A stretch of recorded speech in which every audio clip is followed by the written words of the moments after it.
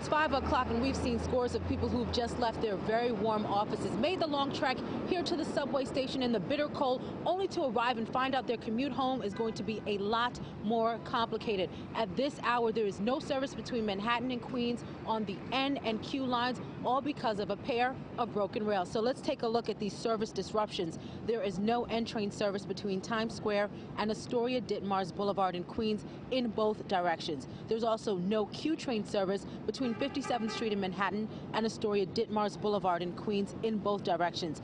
As a result, there are significant delays on the B, D, F, and L lines, and this is all due to rail conditions in Queens. A pair of rails broke today, likely because of the frigid temperatures. So at this point, if you are trying to use the subway to get between Manhattan and Queens, your best bets are to take the E train or the 7 train. At this point, both of those lines are running without delays. For now, reporting live from Times Square, Ayana Harry, PIX 11 News.